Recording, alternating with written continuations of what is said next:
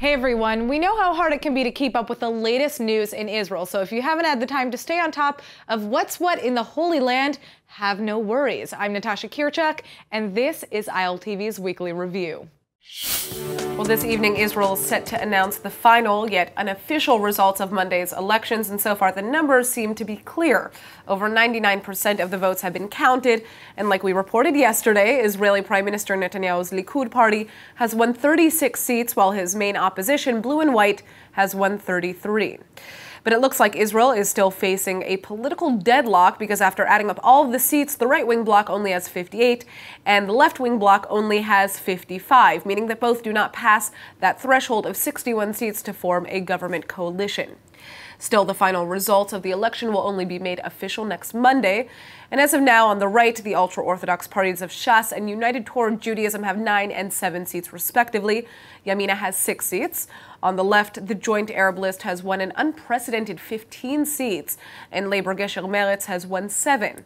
And finally, Avigdor Lieberman's Israel Beitenu party, which refuses to sit with either side for now, has 7 seats.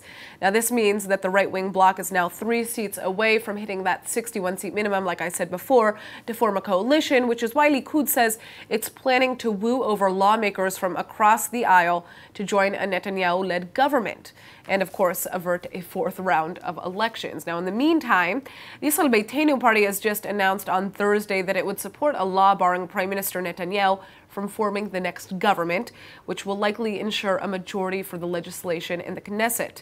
And an additional law is also going to be voted on that would limit the tenure of a prime minister to 2 terms. Both laws are actually aimed directly at Netanyahu, who has served 4 terms as the Israeli prime minister and is headed to trial for charges of corruption on March 17th. The Israeli leader is hitting back, of course, and accusing his main rival, Benny Gantz, from the Blue and White Party of attempting to undermine democracy and defy the public by seeking legislation against him. He says, Gantz lost and now he is trying to steal the election. My friends and I, millions of citizens who supported us, will not let that happen. All right, Israel is dramatically widening its rules against the coronavirus, and not everybody is happy about the panic that it's causing.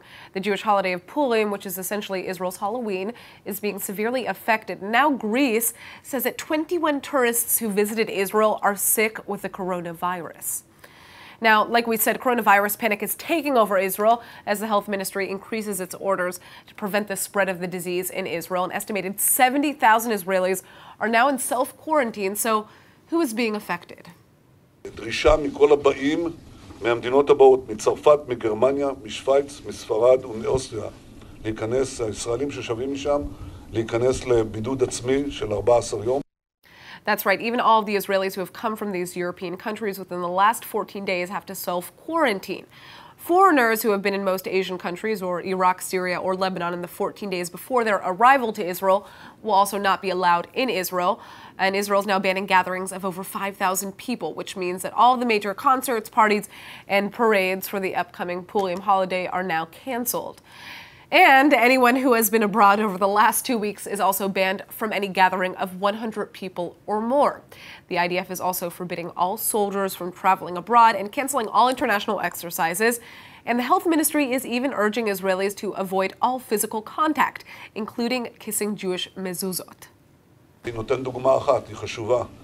צריך להקפיד הקפדה אדירה על היגיינה אישית.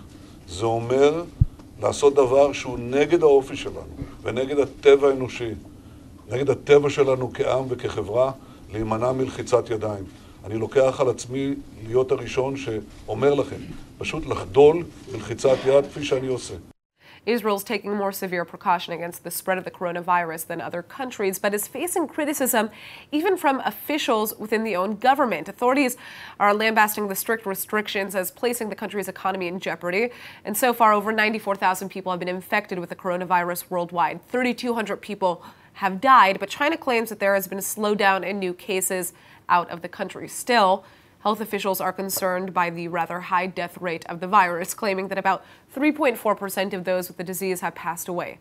The common seasonal flu, on the other hand, generally kills fewer than 1%. More and more information is coming out, but it's important to keep in mind that an American woman who was actually recently in Jerusalem has also just been diagnosed with the coronavirus. So Israelis are taking precaution, and anybody who was in contact with her is now also going into quarantine. Okay, now it is confirmed 3 more Israelis have been diagnosed with coronavirus, bringing the official count in Israel to 15. And among the infected are a 9th grader from central Israel and 2 elementary school employees whose students are also now in quarantine. But now, with maybe the worst timing possible, new reports suggest that Prime Minister Netanyahu might be next. The whole of Israel is waiting to hear the final election count, but Prime Minister Netanyahu's thoughts are likely now divided, with one ear to the results of the vote and the other towards the condition of IDF Major General Aaron Haliva. Haliva is the head of the IDF Operations Directorate, but he's now nearing the end of a 2-week home quarantine after returning from a personal trip to Italy in February. And this is a concern to the Prime Minister's office because Haliva, Prime Minister Netanyahu, Defense Minister Bennett, and a number of other high-ranking officials met shortly after Haliva's return to discuss the recent escalations in violence with Islamic Jihad terrorists in Gaza. So far, though, Haliva is thankfully healthy, and there's no evidence that he came in contact with the Prime Minister. And Netanyahu actually even stopped shaking hands altogether while on the campaign trail because of this exact situation. Now, in the meantime, as the infected count in Israel rises to 15, the home quarantine count is expected to more than double to nearly 11,000. It was around 5,000 until this week when a high schooler and the nation's 15th infected person was announced. And the 1,100 people from his high school, as well as the 5,300 people sat near him at a recent local soccer match, must now go into isolation. Then finally, that's not all. With the new reports in mind, the health ministry is now expanding its quarantine directorate. In addition to China, Macau, Hong Kong, Thailand, Singapore, South Korea, Japan, and Italy, Israelis recently returning now from Germany, France, Switzerland, Austria, and Spain also need to enter 14 days of quarantine.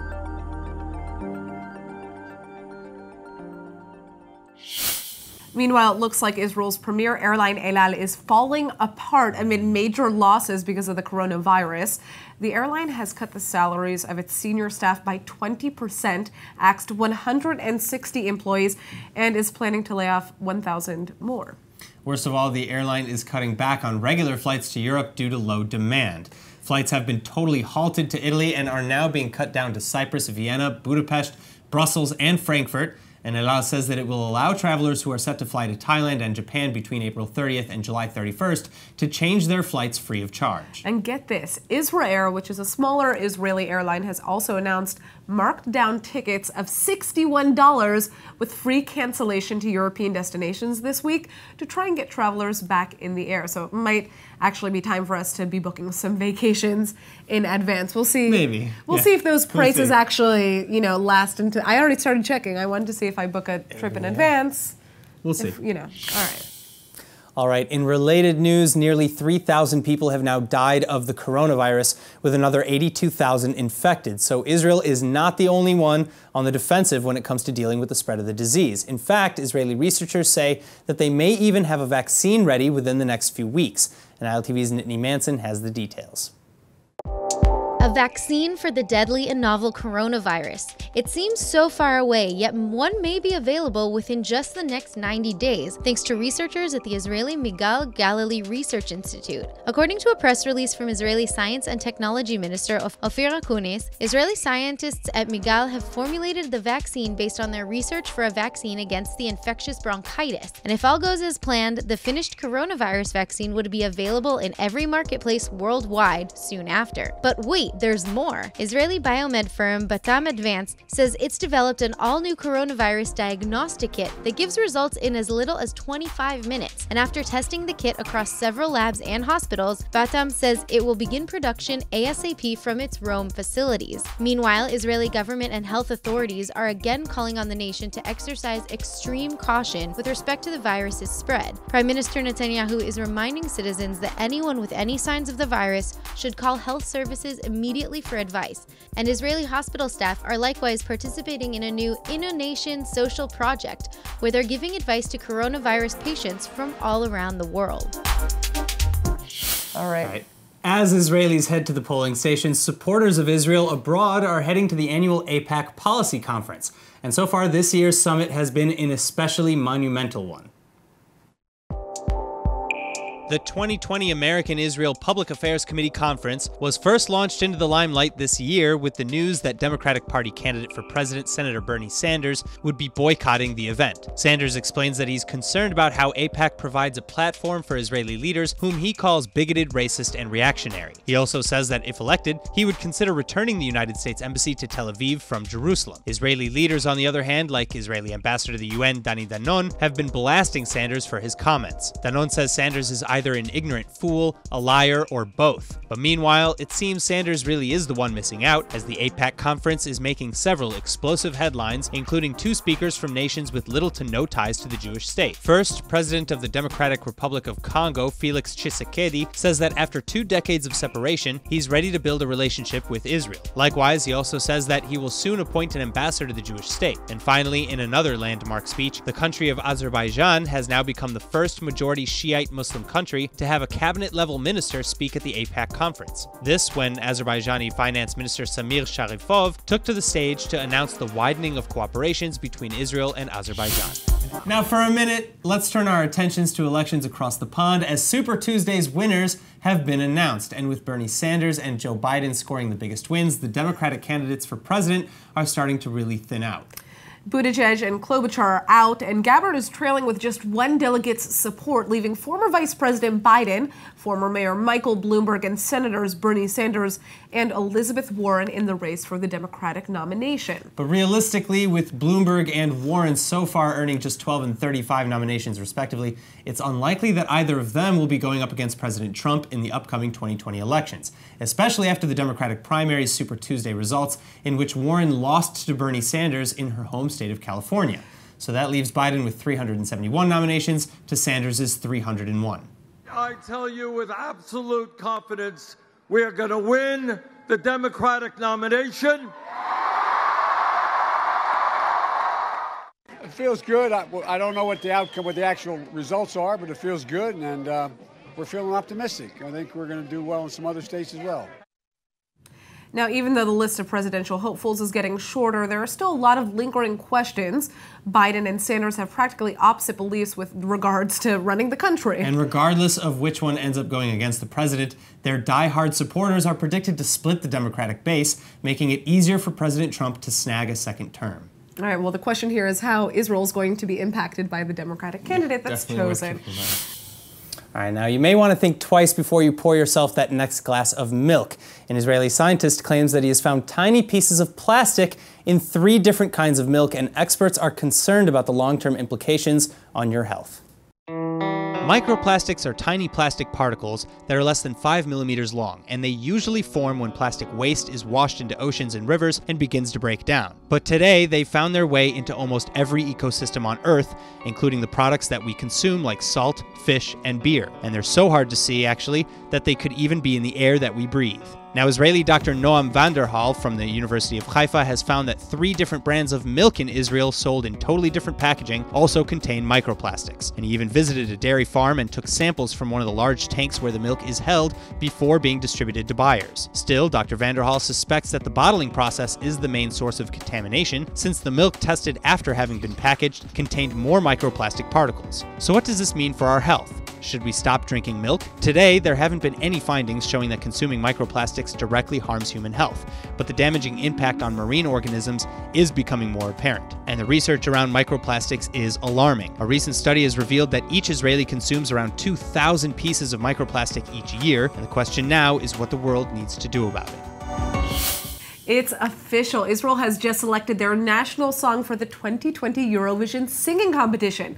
And it's intense. ILTV's Nini Manson has the scoop, of course. All right, guys. So for those of you who don't know what the Eurovision is, it's a huge deal. In Israel and in Europe, it's an annual international singing competition that's been going on since 1956. Over 50 countries compete each year by performing a song to represent their nation on the big stage. No, I absolutely love the Eurovision. It's a real shame that this event doesn't actually include countries from other parts of the world as well, because it's so much fun. I know. Well, last year, the Eurovision was actually held in Israel because we we won back in 2018 with Netta Barzilai's performance of the hit song, I'm Not Your Toy. Yeah, I remember she made history as the third Israeli to have won the Eurovision for the Jewish state, and people were going crazy here. Yeah, and because she won in Portugal, in 2019, the Eurovision was actually held in Tel Aviv, since the winning nation always gets to host the event in the coming year. Yeah, so this year, Israel's very own Eden Aline will be representing Israel at the event in Rotterdam, Netherlands. And the people have spoken. Last night, Israelis voted for her to sing the song Feker Libi.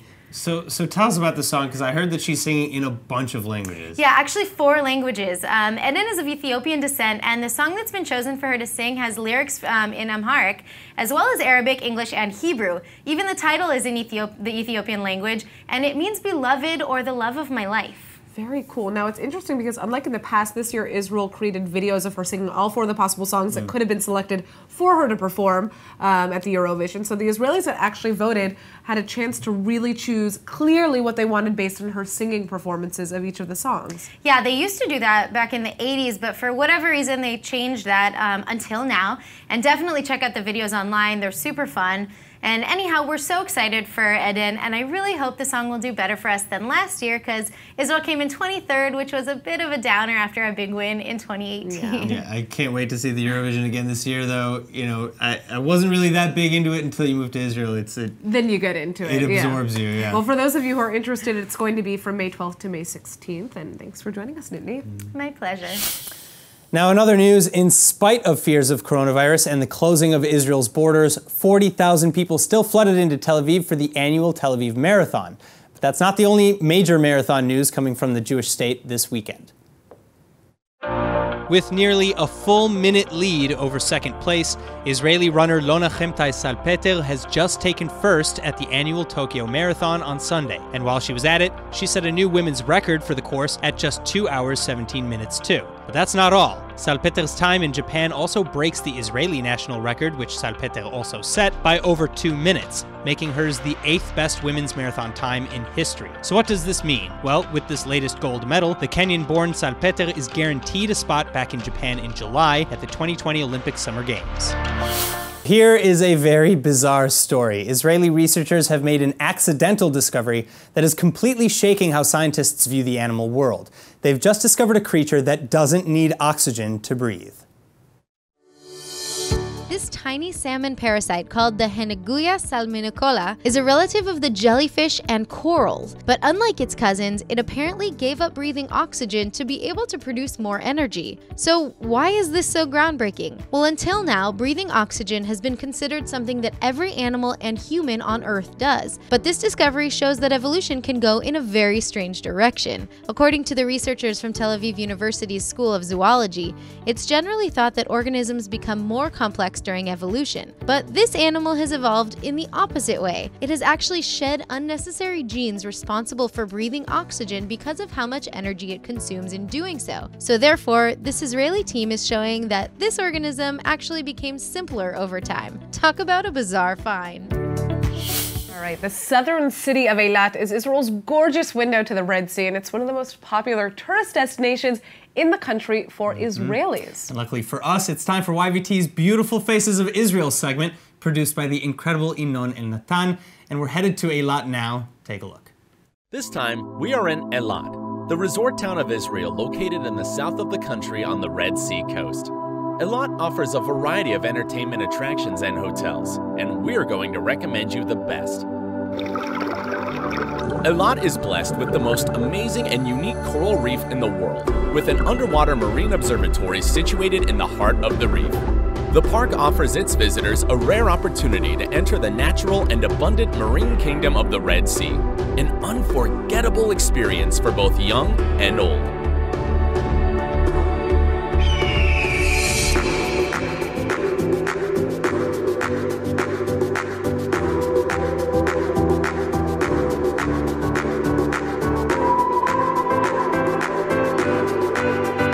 If you want to dive deeper into the depths of the Red Sea with the diving club, Marina Divers, known for the amazing professionalism and experience of diving in the Red Sea.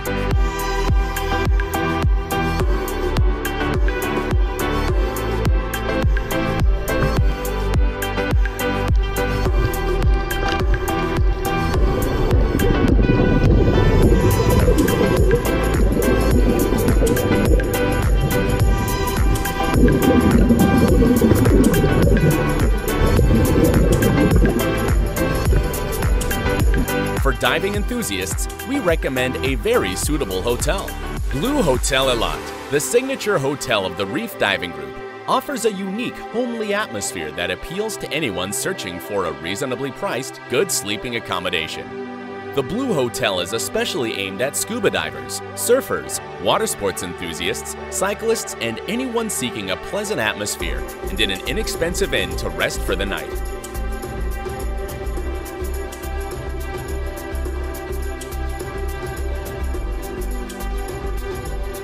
Eilat also offers a varied culinary experience. We chose to recommend the best. The first is the Small Brazil restaurant located in the residential area of Eilat and offers a special local atmosphere that combines real Brazilian entertainment and a culinary experience of meats.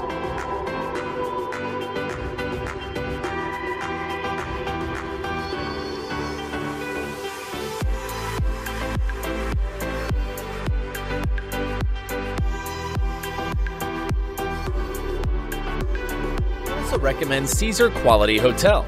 It is suitable for families.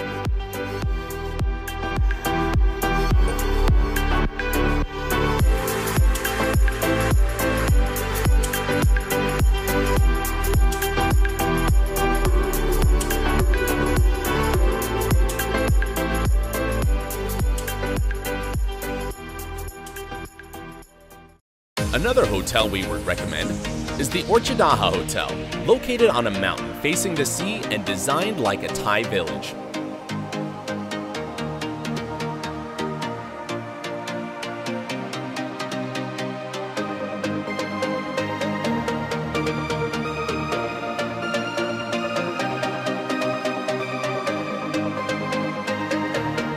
Another recommendation for a hotel is the Reef Hotel, located on the beach, which offers a unique atmosphere of freedom.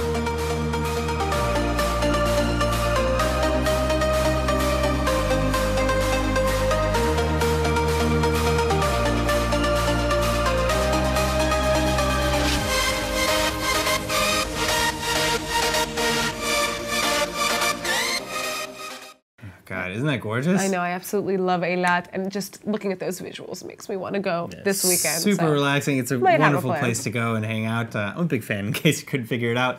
But in the meantime, for those of you who want to check out more videos like this about where to travel in the Holy Land, go to www.tbf-news.com and download the app Why Travel. We'll be back with more next week.